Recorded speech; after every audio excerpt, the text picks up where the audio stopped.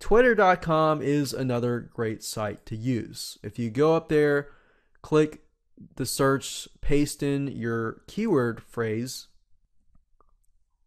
you will be able to see the types of responses, what people are talking about, different articles, different suggestions that people might have in relation to a low cholesterol diet plan. So you'll be able to see the chatter that people have. Another great way to figure out if there is another buying market in terms of interaction and things like that is by going to Facebook. Go at the top here, just simply type in low cholesterol diet plan, do a search, and see what we get.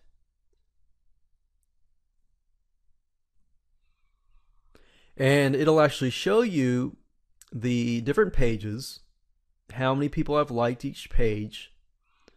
And what I advise you to do is simply go through here and figure out how many people are actually interacting with the content that is being displayed, because that's a good indication of how involved and rabid the buyer market in that specific area can be. Another site, of course, is Pinterest. So you can create a Pinterest account, enter that keyword, and see what people are posting in terms of Pinterest. And of course, last but not least, you can go to google.com and type in the keyword phrase plus forum. Go and find forums that are talking specifically about that keyword phrase that you're looking for. See what kind of complaints they have, what they are interested in, and things like that. And that'll give you a good idea of how to create a good product that people actually want to buy. If you do that, that's low-hanging fruit. You simply stick that product in front of them and it'll be easier to sell that way.